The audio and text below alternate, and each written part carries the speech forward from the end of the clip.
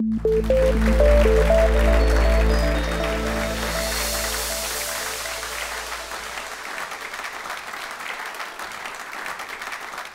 next interesting thing is running an open source organization. So again, I'll talk a little bit about what I know. I don't really know how other organizations are run or how they work. I just know what works for D and what doesn't work for D. Starting with me. I've run businesses before, like the Northwest Software, the C compiler business, the C++ compiler business, and to be rather brutal about it, I'm really not very good at it. You read all those things about the pointy-haired bosses and their idiot decisions. That's me. I've tried firing myself. It doesn't work. When there's something wrong with the software, sometimes I've posted that I've sacked the QA staff, and some people get very unhappy with that, saying, I didn't mean for somebody to lose their job. And I said, you don't understand. I'm the QA staff. I have minimal people skills. It's just the truth. What you see up here, it's taken me a long time to get to this point. So I know that software programmers are, kind of feel introverted or something like that. But have faith, you can get better at it. But I still wouldn't call myself very good at it. If you come to a conference like this, you'll often see me off in the corner somewhere. I created the initial compiler by myself and passed it around to a few friends, and most of them laughed at me, saying, why are you developing a new language? Nobody wants a new language. And one person was interested enough to write a Slashdot article about it, and all of a sudden, things started happening. And I thought, well, I'd better get the compiler in good working order and stop, messing around with it. And interestingly enough, people started wanting to help. They would get excited about it and go, how can I help? And they would email me patches. And the tool you most use is the one you're most familiar with, and I was familiar with email, so email became my version control system. How many people use email for version control? How many people use the disk in the drawer as a version control system? I guess none of you are that old. The shoebox with disk drives with floppy disks in it used to be my older version control system. How many use email as the bug list? And nobody. Boy, you guys are sophisticated. The to-do list? Oh, there's more of you with that. Okay, it's ridiculous. And I'm as guilty as everyone on this. And people wanted to contribute. They would just start doing things. Like Brad Roberts just decided to set up Bugzilla because he was tired of my email bug list. Somebody else set up SVN for revision control, and then, SVN really was getting kind of creaky, and we needed something new. And with a great deal of analysis and forethought and careful consideration, we simply flipped a coin and picked what was most popular, which turned out to be GitHub, which turned out to be one of the best decisions we ever made. GitHub as a collaborative tool to work on software, has just revolutionized D. It's been fantastic. Some other people collaborated and came up with a real test suite. So we were actually testing the software we were shipping. And as you can see from my slides, I do not have a talent for visual design.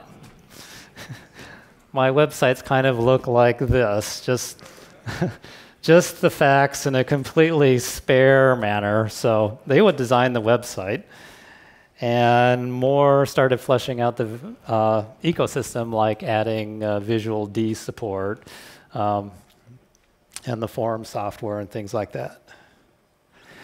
And it's kind of weird, but some sort of order emerged from complete chaos.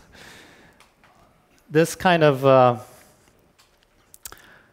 organization would have never worked before the internet, because people on every continent except Antarctica, and I'm not even sure about that, they're down there, all winter sitting in the room. Maybe they're helping out. They all work on D, and it's all merit-based. We don't even know, a lot of them we only know through their handles, their online things. We don't know who they are. We don't know how old they are. We don't know what sex they are. We don't know what religion they are. We really don't care. All we care about is how good are you. So I'm very proud that we have a very merit-based ecosystem of contributors. In the future, we're going one step further. My partner Andre Alexandrescu is setting up a D Foundation, which then will become sort of a legal organizational focal point for people who want to help in a more sophisticated manner, like becoming corporate sponsors. Now, Dirk talked about licensing. Licensing is one of the most critical decisions you make when starting an open source project, and we chose Boost. And we chose Boost because it was the closest license to public domain we could find. It was well known and corporate lawyer approved. That turned out to be really important because we didn't want the license to be a barrier for anybody to use it. And you can use Boost license code. You don't have to give it back. You don't have to, you can make a closed source app with it or not. You can contribute back if you want or not. You can do pretty much whatever you want with it except change a copyright notice. You don't have to tag your binaries with it. And Boost, as probably a lot of you know, is well known in the C++ community, and they're kind of the wellspring for a lot of people who are interested in D, so they're already familiar with the license, and it's become just kind of a no-brainer. A lot of open source developers decide they're going to invent their own license. This is a huge mistake. Because first off, software developers are not lawyers. And lawyers are lawyers for a reason. You can have serious mistakes in the license. And even if you are a lawyer and write a correct license, what happens is corporations have approved license lists. And if you're not on that list, they just aren't even going to look at your software. They're just not. It's not worth their while. An approved license on their list is one that's been battle tested in court. People have argued about it. They've settled it. They know what it's going to be. So it's a known quantity. So there are a lot of licenses to pick from. Pick a standard license. As I said before, the internet has enabled this whole distributed development system to even work. It would have been impossible to do by fax or how we did things in the 80s. And the top tools that we use are, of course, GitHub for the source code, Bugzilla for the bug list, the forums. Actually, the D forum software was written by Vladimir Pantellev, all written in D, and it's very high performance. And we use email, And of course, Skype if we need to actually talk, which is kind of a rare thing these days. I've known a lot of people who've written some fabulous software. They'll spend thousands of hours writing this software. It's a beautiful piece of craftsmanship. They put out a brief announcement for it, and nothing happens. And then they get angry, and they get frustrated, and then they get bitter about it and quit. And it's really hard to see that happen to people. It happens over and over and over again. It happens because, people think that marketing is bad. It's evil. But really, if you're not going to do it, you might as well not even bother writing the software.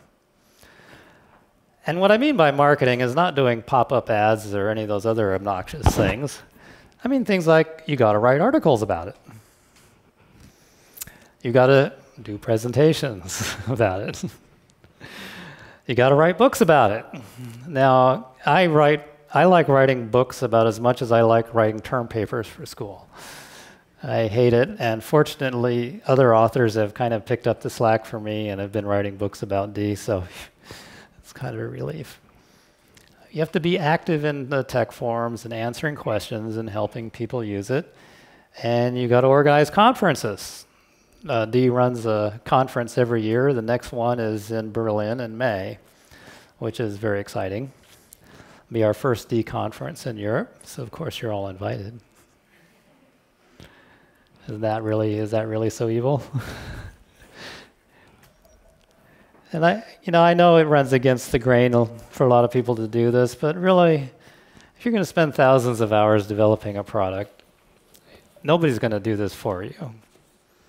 You're going to have to get up and do it. Interesting thing about me is, like I said, I'm a very bad boss. And things are made even worse because the contributors to D are unpaid. They're volunteers. They're doing it simply because they love D. But since they're not paid, I can't tell them what to do. What am I going to do? Say, do this or you're fired? They don't actually work for me. They work for themselves. They work on what they want to. So how do we get them organized and working in the same direction? And so that's been a real learning experience for me on how to do that. And the number one thing to keep in mind is that without your team, you're nothing. The whole thing would, if the team up and left D would collapse. So I can never forget that it's the team that makes it work. Me, I'm just kind of the sort of by default representative for it. I never tell them what to do. I always try to convince them that it's the right way to go. So we have sometimes epic arguments about these things. Sometimes it's me against the whole community. They tell me I'm all wrong, and about half the time they're right.